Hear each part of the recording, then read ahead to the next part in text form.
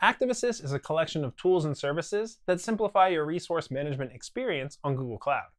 In this video, we're going to show you 3 recommenders that will help you zero in on the opportunities to save on the costs operating in Google Cloud. The Idle Virtual Machine, or VM recommender, the VM Machine Type recommender, and the Unattended Project recommender. Let's get into it. On Google Cloud Compute Engine, you can spin up virtual machines and you'll only be billed for the time that each is running. This pay-as-you-go model is one of the best benefits of building your infrastructure in the cloud. At the same time, if your project has lots of virtual machines, costs can add up over time. You'll be paying for those resources whether you're actively using them or not. To avoid paying for resources that you're not using, there's 2 things you want to make sure of. First, ensure that every machine that's running in your project is being put to good use. And second, make sure that the virtual machines you're running have the appropriate resource allocations, such as the number of virtual CPUs and the size of the memory. For example, you'll probably like to know whether the VM running in your development environment is still being used, or if it was just a test machine that someone accidentally forgot to turn off or delete. And if it is being used, you want to be confident that it has just the right resources configured for the intended workload. You could do an audit yourself to figure these things out, but if you're looking at number of projects, each with multiple virtual machines, multiple users, teams, applications, this can quickly become a labor-intensive approach. This is where a couple of recommenders can help drastically simplify the experience to help avoid paying for things that you're not using. First, the Idle VM recommender will highlight VMs that haven't recently been used, so you can shut them down or delete them from your project. The recommendations for idle VMs are based on system metrics that are gathered by the Cloud Monitoring Service over the past 14 days. For new machines, this starts a few days after creation. A VM is classified as idle when all 3 of these criteria are met. CPU utilization is less than 0.03 for 97% of the VM runtime. Received network traffic is less than 2,600 bytes per second for 95% of the VM runtime. And sent network traffic is less than 1,000 bytes per second for 95% of the VM runtime. With these criteria met, a VM is identified as idle. It's up to you to decide whether to keep it running, shut it down, or delete it completely from your project. If you shut it down, it'll stop accruing costs. Plus, you can always start it back up if you need it again in the future. So that's idle VMs, but how can Active Assist help with costs on machines that aren't idle? Well, along with the Idle VM recommender, you'll also see recommendations from the VM Machine Type recommender. These recommendations are also known as right-sizing recommendations, because they're all about finding the right size for your workloads. Right-sizing recommendations are generated by monitoring the CPU and memory utilization of running VMs for the last 8 days. This data helps to identify if the machines are not efficiently using all of their allocated resources.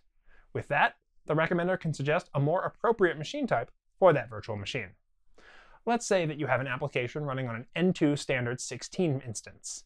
That machine type has 16 virtual CPUs and 64 gigabytes of memory.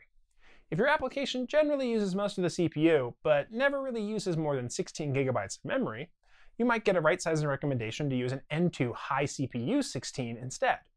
This machine type has the same number of virtual CPUs, but has a lot less memory and an overall lower hourly price. When right-sizing recommendations are made for machines with less resource usage than they have allocated, applying them results in a reduction in costs without impacting your performance. The savings will multiply with every virtual machine that you're able to downsize based on these recommendations. Virtual machines aren't the only source of costs, though. Other cost-cutting recommenders include the Committed Use Discount recommender, the Idle Custom Image recommender, the Idle IP Address recommender, and the Idle Persistent Disk recommender. Beyond those resources, the Unattended Project recommender will help you identify projects that are potentially unused, so they can be reviewed or deleted. This is especially valuable if you're an administrator for an entire organization with lots of projects. There's a good chance some of those projects could have cloud resources that are accruing costs, even though they're not actively being used.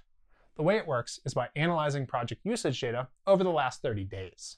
For any project with low usage in that period of time, and for which there are no OAuth tokens used in the last 180 days, you'll receive a recommendation to review or delete the project. When you delete a project, you're also deleting all of the resources in that project that you're being billed for. This recommender also lets you take a proactive approach to managing projects by identifying projects that still have usage, but whose owners are not active on the project. For those projects, you'll get a recommendation to reclaim the project by assigning someone else as the owner. This can help prevent projects from becoming unattended in the first place by making sure that there's someone accountable for each of them. Now, let me show you how simple it is to discover and apply some recommendations from the Recommendation Hub with a few clicks. In this scenario, I've got the Compute Recommender Admin IAM role assigned so that I can view and manage idle VM and machine type recommendations. I also have the Compute Admin IAM role so that I'm able to apply the changes in those recommendations. On top of those, I'm also using the Cloud Spanner Viewer role to view the CPU utilization graphs included with the VM machine type recommendations. Now that we're in the Google Cloud Console, the first place we might notice recommendations for our virtual machines is the Compute Engine VM Instances page. This page will show all of the virtual machines associated with your project. There's a summary at the top of the page and individual recommendations next to the corresponding instance. We can see these same recommendations over in the Recommendation Hub. Let's start with the recommendations from the idle VM recommender. Here, in the list of recommendations, we'll see each recommendation, the instance it corresponds to, and the recommended action. Directly from here, we can click any recommendation and perform the recommended action, in this case, shutting down the instance. If stopping the instance isn't an option for us, this machine has another recommendation, to switch the machine type. Let's stop this VM for now. Let's take a look at the recommendation from the VM machine type recommender. This time, we'll see the recommendation, the corresponding instance, the recommended machine type, and the current machine type. When we click on one of the recommendations, we'll be able to see a more complete view of the recommended configuration. If we choose, we could adjust the recommended configuration and add more memory or cores. After reviewing a recommendation, if we decide it isn't applicable, we can simply dismiss it to have it removed from the Recommendation Hub and stop receiving the recommendation. Otherwise, we can accept the recommendation and apply it from here. Note that this will shut down the instance briefly, so make sure there's redundancy in place or that you're working within a designated maintenance window. Once the instance restarts on the new machine type, the corresponding recommendation will be marked as applied in your recommendation history. All of the Active Assist recommendations we've talked about are designed to highlight opportunities to take action on things that could be difficult to keep track of otherwise, especially when you're working with hundreds or even thousands of resources across many projects.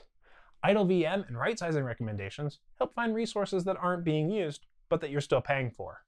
Even better, the unattended project recommendations will likely tell you which projects aren't being used.